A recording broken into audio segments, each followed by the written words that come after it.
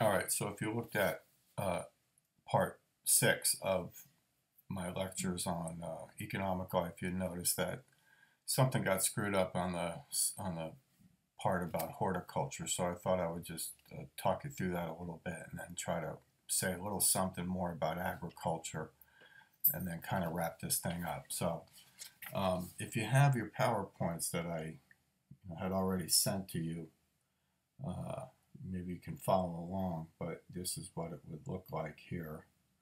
I can get it in a little closer for you if I can. All right, there you go. Okay, so let's look at these various points.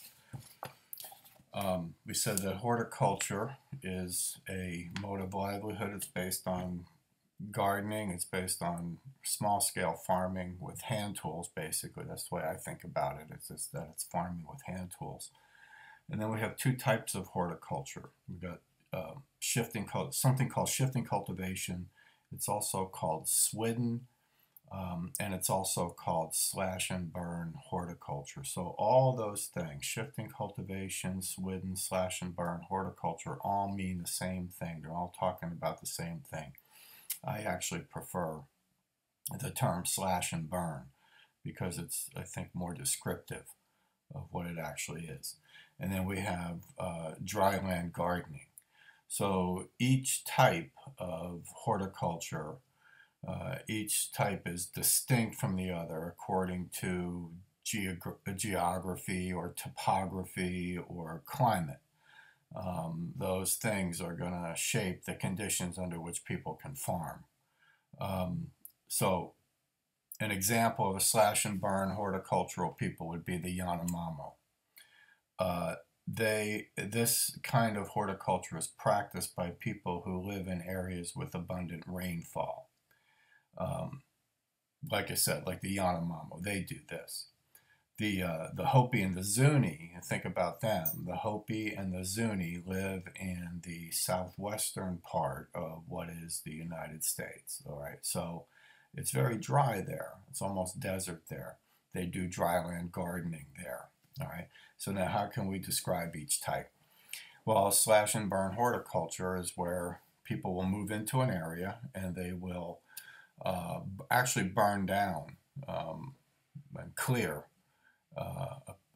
a piece of land. And when they do that, it has a couple of consequences. One of the things it does, well, first of all, it's a real easy way to clear the land. And second of all, it'll fix certain kinds of nutrients into the soil. And then they will be able to garden. The dryland gardening involves a little bit, maybe I would consider it more of a scattershot approach to farming. So dryland gardeners like the Hopi and the Zuni, they tend to have a little more diversity in their, first of all, in the number of staple crops that they have. The Yanomamo are much more reliant on root crop as their staple crop. The Hopi and the Zuni have corn and beans and squash that they farm. And like I said, they take more of a scattershot approach to farming, to gardening. So they try, first of all, to stagger their planting times. And so they'll plant, different, kind of in different waves. And then they also will try to diversify where they are planting. So they're going to search out the best areas, like the places that are maybe a little bit lower and hold water, hold moisture a little longer. And then they're going to hope to hit rain. And so by staggering their planting times and sort of diversifying their locations, they are increasing the chances that they're going to, first of all, hit rain, and second of all, that they're going to get some food. So that's really the difference between the two of them. But horticulture, like foraging, is essentially a subsistence mode of production. Oh boy, hiccups. A subsistence mode of livelihood, and it is also basically an extensive strategy. It has a division of labor based on gender and age. And within that division of labor, there's a little bit clearer distinction, a little bit clearer definition of men's and women's work roles as compared to hunting and gathering, as compared to foraging society. So if you remember our chart, it moves us a little bit more from left to right when it comes to the division of labor. For example, in horticultural societies, men, like in the Yanomamo society, men clear land, both men and women plant, and they both tend to staple crops. Women process food, men hunt and fish, and men grow prestige crops. So this idea that men have control over what are called prestige crops. Prestige crops are crops that are used in rituals and feasts. So because of that, because men have control over these prestige crops, they also have a little higher public status than women do in Yanomamo society. Now, there's a place in your chapter, I want to get your book here for a second. There's a place in your chapter where Miller is talking about this. It's on page, I have this version of Barbara Miller's book here. And so in that book, if you have that one, it's on page 52. If you don't, it's under where she's talking about horticultural society and where she's describing the division of labor in a horticultural society. So she says, in comparing the Yanomamo to the Iroquois, she's looking at the pre-European contact Iroquois in New York, and she says this, right? She says, Iroquois women cultivated maize, the most important food crop, and they controlled its distribution. This control meant that they were able to decide whether the men would go to war, because a war effort depended on the supply of maize to support it. Now, what that's telling us, and I think this is a really, really important lesson, what that's telling us is that social status, especially if we're talking about gender status, there's a connection between that. There's a connection between social status, in this case gender status, and control of resources. So you compare Yanomamo society, where men have control over the prestige crops, right? And the men therefore have the higher status in society. You compare them to pre-contact Iroquois society, where women had control over the most important crop, right, in Iroquois society, which was corn. And because they controlled the production and distribution of corn, they were able to influence very important decisions. So they enjoyed a little higher level of status than Yanomamo women would have. Okay? So that's all I wanted to really, well, no, there is a couple of other things, I guess, to say about horticultural society. First of all, use rights remain dominant. Okay, so, like foraging society, use rights remain dominant. However, it moved, again, if we go back to that chart, it moves us a little bit further, just incrementally toward exclusionary rights, because people are gardening, because they're gardening these plots of land.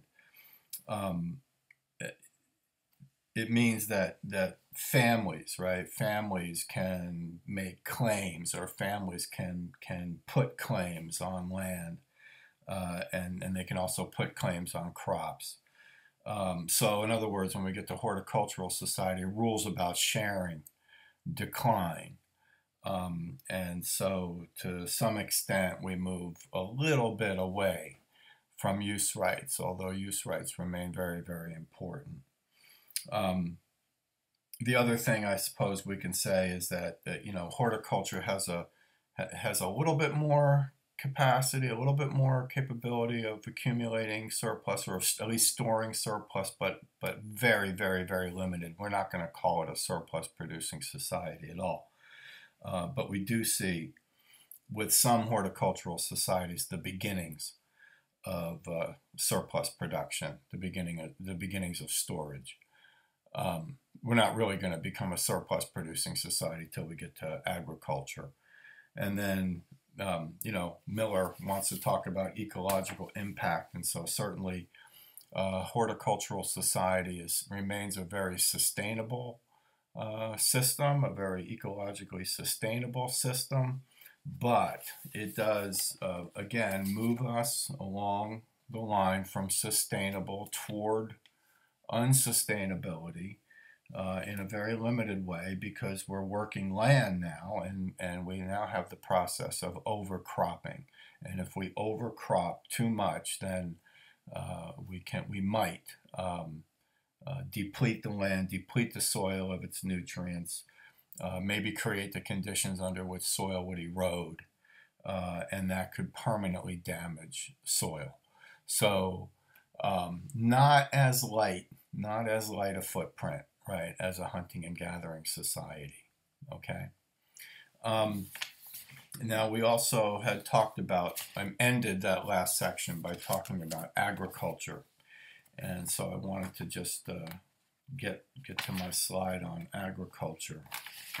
And I think I got through talking about female farming systems. So when we were describing agricultural society, we said, well, now this is a full-blown surplus producing society. It brings us specialization in the division of labor, all that stuff. I think we went through that.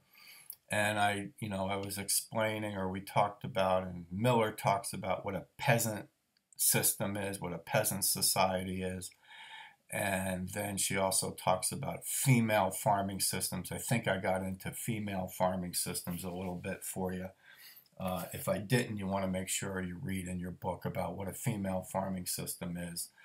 And then she also talks about industrial farming. So you may want to look at that part too in your book. What does she mean by industrial farming, industrial agriculture? And then, I think we also said that in this society, we have now a full-blown system of exclusionary property rights. We have the idea of private property and all that stuff. And I guess the last thing we would say is about agriculture is that ecologically, we have moved from being an extensive to an intensive system. Right, so agriculture is has an intensive strategy. So that means that we have a great possibility, right, for all kinds of ecological damage. When she describes agriculture as an intensive strategy, or as involving an intensive strategy, she says, intensification involves the use of techniques that allow the same plot of land to be used repeatedly without losing its fertility. So, again, overworking land. Now we have the problem of possibly overworking land and causing erosion and causing soil depletion and so on. And I mean, maybe you remember from Jared Diamond's little film there, where you had the guy who was commenting on the landscape, and he said, you look out at this bare landscape, and this is really the consequence of over-farming. Almost in the way that we had the Dust Bowl, in the 1930s in the United States, because of the overworking of the land and the improper use of farming techniques and so forth. But, even with agricultural systems, you're going to get some agricultural systems that are going to be rainfall dependent, and other agricultural systems that are going to be irrigation dependent. And they both bring with them possibilities of ecological damage. One, overworking the land is always a big one. But when we start irrigating land as well, we're stressing water supplies and so forth, and opening the possibility of polluting the soil and so on. So that's about all I have right now on agriculture. So we got one more little part to do in our discussion of economic life. And for that, I want to talk a little bit about globalization and colonialism. Okay, so we'll see you in a little bit.